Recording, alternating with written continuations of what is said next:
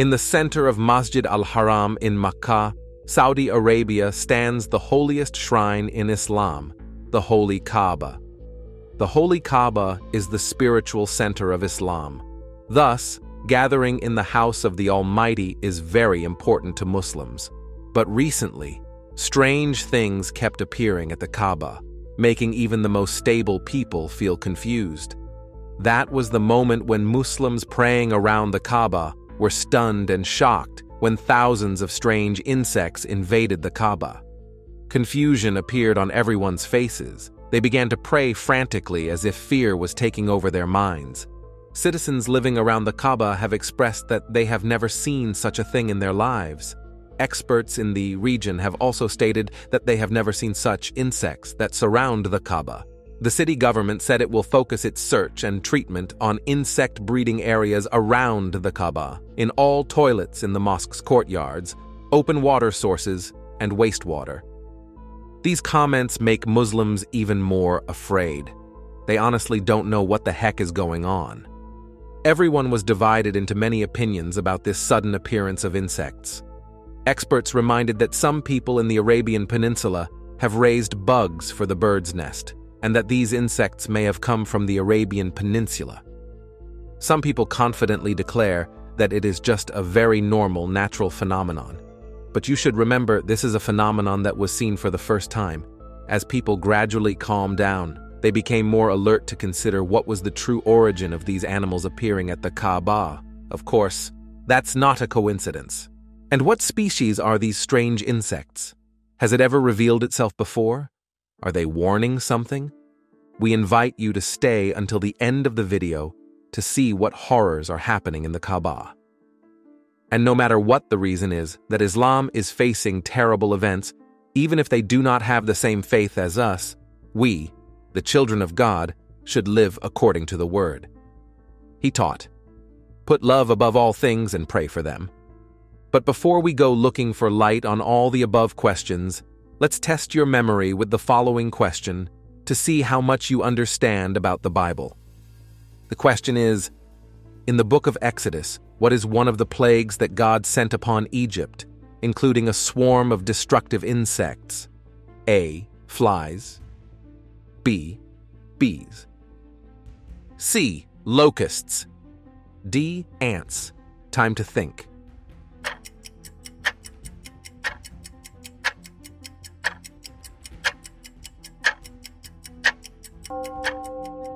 Time ups. It's quite easy, right? The reason I mention locust is because it is one of the insects that is said to have appeared at the Kaaba and made Muslims extremely confused. And this is also the insect that appeared in the Bible, and it represents punishment. Therefore, the connection with what has been mentioned in the Bible and its appearance at this time makes people tremble, even though they do not want to. Why did this sign appear in the Kaaba and not elsewhere in the world? Truly something worth pondering.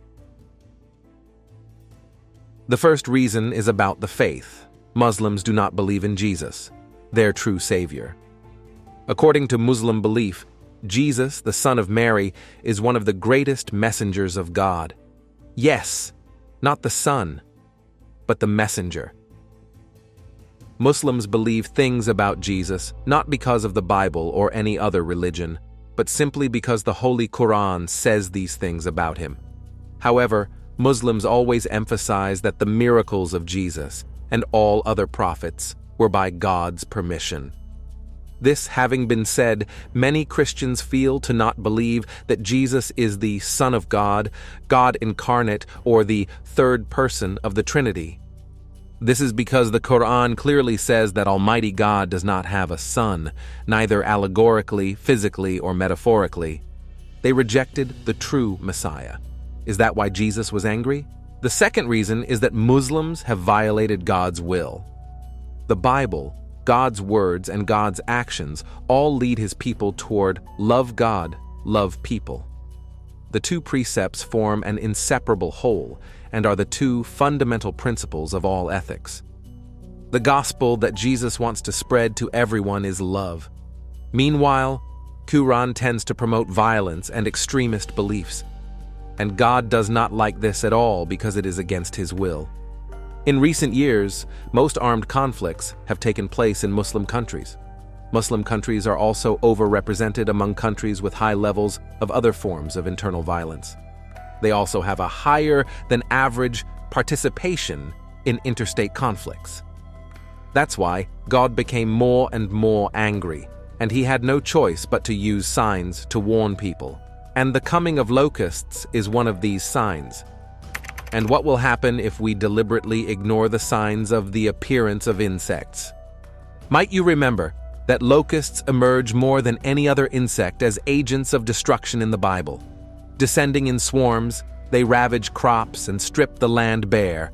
And that is also the 8th plague in Egypt. Locusts strip the land bare, destroying grain, vines, fig trees, and other agriculture. Locusts destroy everything, highlighting how insects can rapidly bring barrenness, loss, and suffering. The 8th plague is close to the most plague when God descended on Egypt. So, witnessing a Kaaba surrounded by locusts made them unable to help but recall the horrors described in the Bible.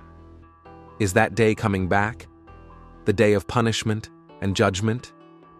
If we deliberately ignore these signs, will we also face terrible things, similar to what happened to the Egyptians? Everything is completely destroyed. Maybe in the Bible, the appearance of locusts is the 8th plague, but in this life, these are likely just the first signs. If people continue to disobey and do not listen to God's call, then naturally, plagues will continuously be inflicted until the final plague takes effect. Everything is too late now. Besides locusts, the Old Testament deploys maggots, mildew, and other insects as instruments of destruction and judgment. But throughout Scripture, locusts constitute an instrument of God to humble the people and call them back to righteous living. Their emergence is a call to reflection and repentance. Back to the story where God brought plague on Egypt to deliver the Israelites from slavery. God brings plague to save His people. But He also did not kill the Egyptians at once. He gave them time to reflect and repent by dropping plagues on them one by one. Just like now, God does not cause plagues to harm His children. But He is showing signs to hope that those who have gone astray can turn back. In Exodus 12:12, God adds that He was doing something else very important. Against all the gods of Egypt, I will execute judgment. So the judgments God would carry out would be, on a certain level, against the Egyptian gods. In doing this, He would teach a lesson to both the Egyptians and the Israelites, who by now had been in Egypt for a number of generations and had drifted far from the religion of their forefathers, Abraham, Isaac, and Jacob. Optimistically, believe that the appearance of locusts at the Kaaba has not caused any harm.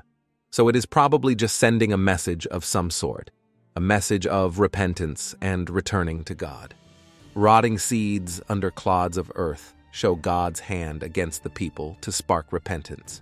Maybe they don't know what they are doing, but now they have experienced many things, including very clear signs of this insect. So whether they like it or not, Muslims need to be very calm and consider everything, possibility, and be alert to see which is your best way back. If they don't realize God's empower as soon as possible, the plagues were much worse than they normally would have been. So let's notice each plague, and then see some of the other gods or goddesses the true God was executing judgment against. All the information shows how insects prominently feature in the biblical narrative as metaphors for evil, destruction, and judgment. Their destructive potential provides vivid object lessons in the wages of sin. Yet God remains sovereign over the infestations, directing them to spur repentance and refinement. Though the buzzing swarms and creeping, crawling hordes arise for inflicting destruction, God's faithful may take comfort that they remain in His hands. For believers, these judgments prompt purification. Through the lens of Scripture, even evil insects operate in the service of God. That is why I sincerely ask you to join me in praying for Muslims, for their return so that they will know who their real Savior is. Lord Jesus, protect and defend your children as they are being surrounded by Antichrist, children of darkness, and haters. Jesus Christ is the only way to the Father, the Great Spirit, or whatever else. We worship Jesus Christ, the Lord and Savior. Worship Him in spirit and in truth, ruler of the universe. Please let them come to their senses only after the first calamities, so that they do not have to go through much suffering, but still receive God's grace. But in a sadder scenario, what if the appearance of these insects is a sign of the end times? Old Testament plagues take new forms in the 21st century. That might be the COVID pandemic. Instead of swarming locusts destroying crops, an infectious disease attacks our bodies and has killed people. Or they might be earthquakes in China, a cyclone in Burma, killer tornadoes and record floods across the US, and even a plague of locusts in New England. And now, we ourselves do not know what is quietly brewing around us and waiting to explode. Nobody knows. The book of Revelation graphically depicts health and environmental devastation in the end times. Boils on people, waters turning to blood, drought, darkness, a global earthquake. Doctrine and Covenants. Chapter 84, verses 96 to 98 puts it this way: For I, the Almighty, have laid my hands upon the nations, to scourge them for their wickedness. And plagues shall go forth, and they shall not be taken from the earth until I have completed my work, which shall be cut short in righteousness, until all shall know me who remain, even from the least unto the greatest. So what lessons should we learn from the appearance of insects in the Bible and in the Kaaba today? 1. We must realize that God takes sin very seriously. The severity of the plagues in Egypt mentioned in the Bible, and even the questionable signs that appeared at the Kaaba, show how seriously God took their sins. He hates all sin. We should never minimize sin in our lives, of course.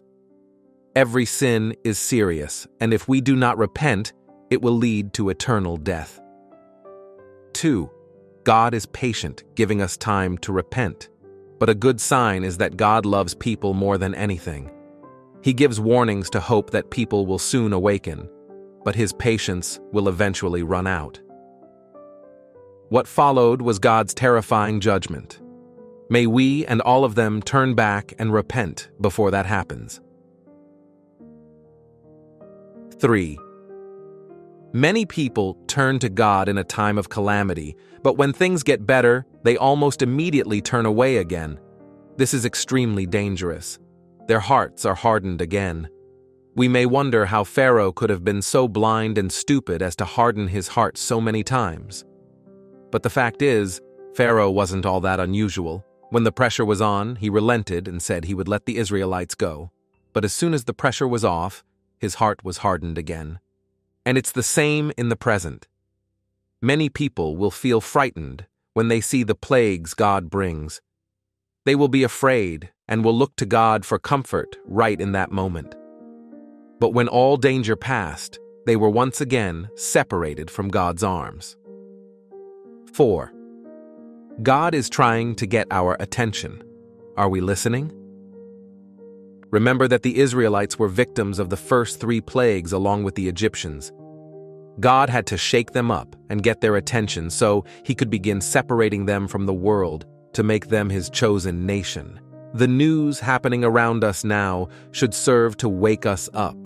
God not only sent a message to the Kaaba, but also sent a message to Christians, wanting us to join in praying for the Kaaba, for the Muslims, asking for their return to Him.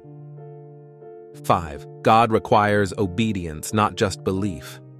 How were the Israelites spared from the death of the firstborn? Yes, they had to trust, and then they had to act. They had to do something. They had to put the blood of the Passover lamb on their doorposts.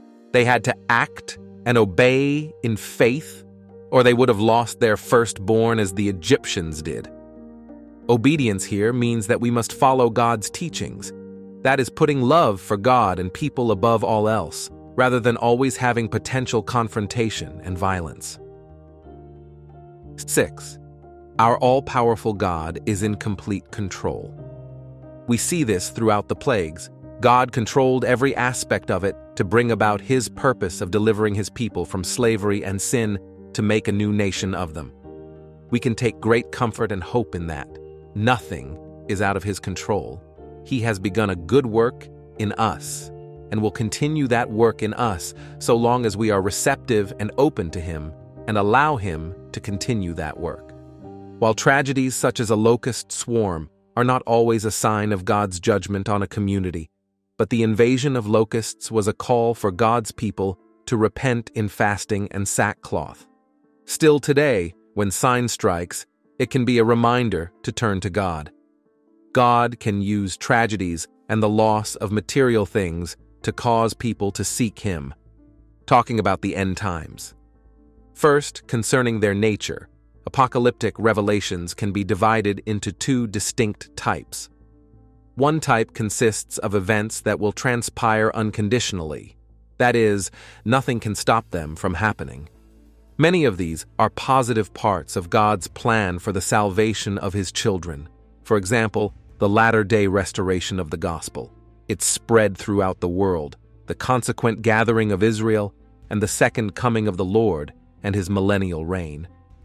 The other type of prophecies consists of events that will come about only if certain human conditions are met. Interestingly, every frightening prophecy falls into this category.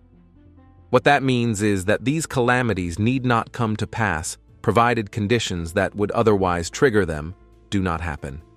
A dire prophecy in the Book of Mormon seems to illustrate this point. 3 times in Thurs, Nephi chapter 16, 20 and 21, Jesus warns that if the Gentiles do not repent after the blessing which they shall receive, after they have scattered my people, then shall a remnant of the house of Jacob go forth among them, like a young lion among a flock of sheep that both treadeth down and teareth in pieces, and none can deliver. Unfortunately, it would appear that most of the other dire prophecies will not have such a positive ending, and thus the world may yet see plenty of plagues, pestilences, and pests. And why? One of the most frightening insights in answer to this question is found in the book of Revelation. In chapters 8 and 9, using the power of apocalyptic symbolism, John records the vast devastations that will take place preceding the second coming. These fall into 2 categories. The first is the collapse of the natural order, bringing with it huge destructions, and the second is the ensuing wars. After describing the slaughter these wars will bring, the revelation of the Apostle John states that the rest of humankind, who had not been killed by these plagues, did not repent of the works of their hands, so that they would not worship the demons and idols of gold and silver and bronze and stone and wood that cannot see, hear, or walk, and they did not repent of their murders, drug use, immorality, or stealing.